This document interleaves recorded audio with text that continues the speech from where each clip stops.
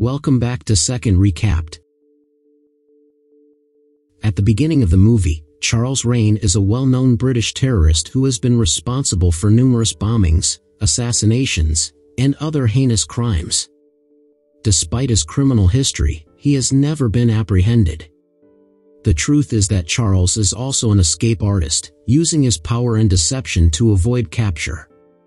In the first scene, we see him in a surgery room, surrounded by several doctors. Charles is about to undergo a procedure that will completely alter his facial appearance. He is about to do it for the 10th time. When the head doctor asks if he needs anesthesia to deal with the pain, Charles refuses, claiming that he enjoys it. He wishes to have the surgery while fully conscious.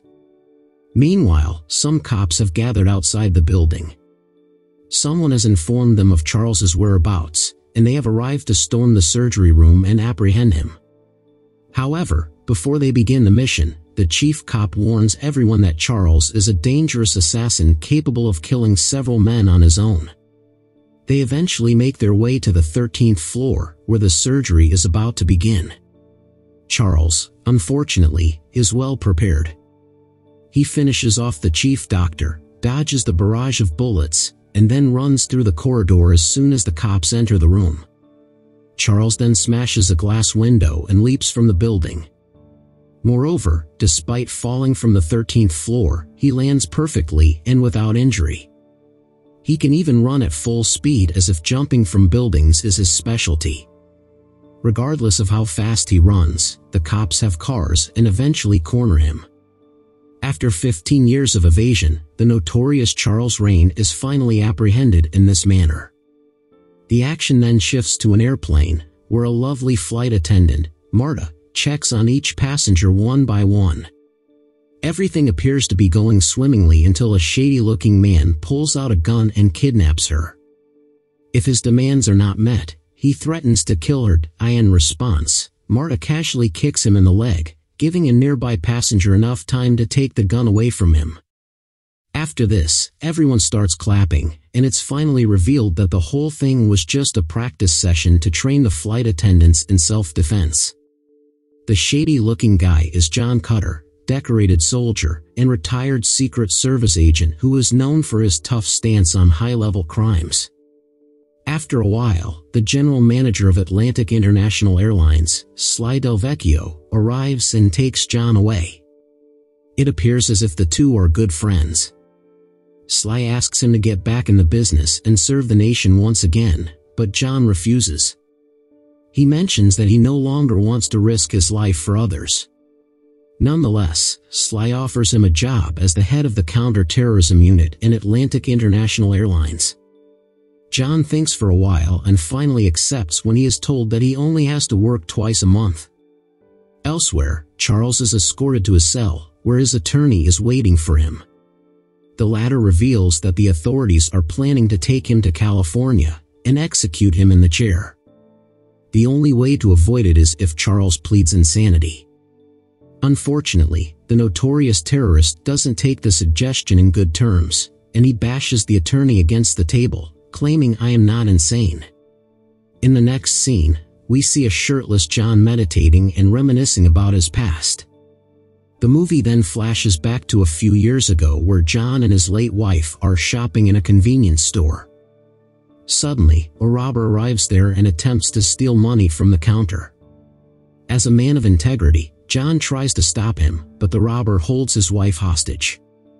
Everyone in the store backs away. But despite this, the robber shoots the poor woman. John eventually kills him, but when he returns to check on his wife, she is already dead. The incident traumatized him so much that he quit his work as a special agent and isolated himself for months. In the present, John gets ready for his first day at work. He has to stay anonymous and guard a large Lockheed airline with almost 200 passengers in it. John is assigned with seat number 57, hence the name of the movie. Coincidentally, Charles and two FBI agents also board the plane, indicating that the flight is heading for California. One of the flight attendants is Marta, while the other one is a beautiful young girl named Sabrina. Meanwhile, a little boy sees Charles and fires an imaginary bullet at him. In response, the cold-hearted killer pretends to be dead. However, when he shoots the boy back, his cuffs are revealed, which alarms the passengers nearby him. They start wondering if the flight is safe, and Sabrina assures them that there is nothing to worry about. After a while, she calls a suspicious-looking staff in the lower deck and asks him to send over the special service. The guy obliges and puts a metal briefcase on the waiting tray. At the same time, John, who is annoyed by his chatty seatmate, gets up and heads to the restroom to have some alone time. Once he locks the door, Sabrina retrieves the content from the metal box and it turns out to be a gun. She then proceeds towards the two unsuspecting FBI agents and shoots them in the head, much to everyone's horror. After Charles unlocks his cuffs, 3 of his goons emerge out of their seats and threaten everyone to remain silent. Here, it is revealed that Charles had everything planned all along. When he got to know that the agents were escorting him in a commercial airline, he immediately hired some people to hijack it. In the next scene, Charles heads to the cockpit and shoots one of the pilots dead to assert his dominance. Then, he announces over the radio that they are going to change courses and that the plane is officially hijacked. However, if the passengers remain calm and obey his orders, no harm will come to them. John, who is still in the restroom, overhears all of this and gets terrified. He somehow manages to get a hold of the plane's onboard phone and explain the situation to his friend, Sly. Following this, he expertly subdues one of the hijackers, takes his gun, and then uses him as a shield to confront Charles. The latter also grabs Marta, creating an intense showdown between the two. However, Charles soon lets go of the flight attendant and shoots an innocent man to prove his point. He then fires a shot towards John, but it accidentally kills one of his henchmen. Taking advantage of the commotion, John and Marta run away from there, enter the elevator, and take it all the way down to the cargo hold. There, they come across the suspicious-looking guy from earlier and inquire if he knows anything about the hijackers. The man pretends to be shocked, but at an opportune moment, he whips out a knife and tries attacking John. The two then engage in an intense duel and in the end, our protagonist manages to knock the bad guy out with an impressive kick. After tying him up, Marta and John head to the avionics section of the plane, where the latter proposes that they dump all the fuel and force an emergency landing. Marta strictly opposes the idea, as it could easily result in a crash. But when John explains that it is their only way, she allows him to proceed. Once the fuel is almost empty, the two head towards the landing gear, as it is the best place to jump out of the plane without sustaining many injuries.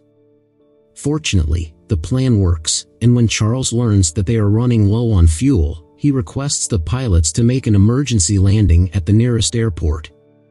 Meanwhile, at the Atlantic International headquarters, Sly and his superiors find out that the hijacked plane is preparing to land at a small airstrip in Lake Lucille, Louisiana. Hence, without wasting any time, Sly boards a chopper and heads to the location. Elsewhere, John and Marta are waiting for the plane to land so that they can jump out of it. Few moments later, the plane eventually comes to a halt, but when the two are about to jump, one of the hijackers ambushes them from behind. John is pushed out of the plane while Marta is taken hostage once again. 2 cops arrive at the scene and immediately arrest John, despite his best attempts to claim that he was the head of security on the plane. As he is being escorted away, Charles makes contact with the control tower and the chief sheriff, Mr. Biggs, answers him. Charles immediately makes his demands clear that the plane needs to be refueled inside 10 minutes. In return, he promises to release 100 passengers. When the sheriff refuses to accept the deal, Charles kills 5 passengers to make a statement. This terrifies Mr. Biggs and he finally gives the green light to refuel the plane. After a while, John is brought to the control tower and even Mr. Biggs thinks that he is one of the bad guys. His doubts are finally confirmed when the cunning Charles calls him once again and lies that John is one of his men, who escaped after betraying him. Hearing this, Mr. Biggs orders his officers to lock John in the basement, but the latter impressively fights them off, grabs a police motorcycle, and heads to the airstrip. Meanwhile, after the plane is refueled, Charles releases 100 passengers as promised. However, taking advantage of the commotion, he also sneaks out with the suspicious-looking guy and another man. The three then head to a nearby fair. At the control tower, the FBI finally arrives and asks Mr. Biggs to give a full report on the situation. When the sheriff mentions that they had beat up and caught John Cutter, the head agent gets angry and finally reveals that John is one of them.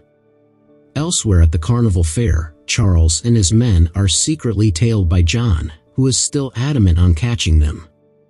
Unfortunately, his cover is blown, and one of the hijackers attempts to shoot him, but misses. An innocent person takes the bullet, resulting in a full-blown chaos. Meanwhile, John climbs up a Ferris wheel, and one of the hijackers follows him there. The two engage in a small tussle, which ends with the man being chucked off the Ferris wheel, resulting in his immediate death. After this, John jumps onto the unsuspecting Charles and eventually subdues him. As the FBI and the local officers take him away, Sly Del Vecchio also arrives and congratulates his friend for successfully tackling the terrorist. However, little did they know that the problem is far from over. Charles threatens the officers that if he isn't let free, his goons in the plane will start killing the passengers one by one. An enraged John tries to negotiate with him, but to no avail. So, with no options left, the FBI and the other officials decide to let Charles back into the plane. However, they have an idea. They will deploy snipers on top of a nearby building, and as soon as Charles and the other hijackers appear in sight, they will be shot dead. John is ordered to lead the entire mission. In the next scene, two FBI agents lead Charles to the plane, but as they are about to enter, the snipers start shooting them instead. It turns out that the suspicious-looking guy from earlier has killed the original snipers and is now gunning down all the FBI agents. Soon, a shootout between the hijackers and the agents ensues, which results in several deaths, including that of the suspicious-looking guy. The plane also starts getting away, but John is not going to give up so easily.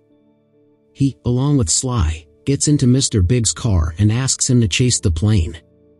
The idea is to grab hold of the retractable landing gear and enter the plane through it. Although the stunt is an extremely dangerous one, it is a piece of cake for Mr. Cutter. He effortlessly clings onto the landing gear like it's his daily bread and butter. Once inside, he goes to the cargo hold and kills one of the hijackers. Then, he sneaks onto Sabrina from behind and knocks her out. Now, the only hijacker left standing is the notorious Charles himself. Before confronting him, however, John heads to the cockpit and asks the passengers to change course and head back to the Lake Lucille airstrip.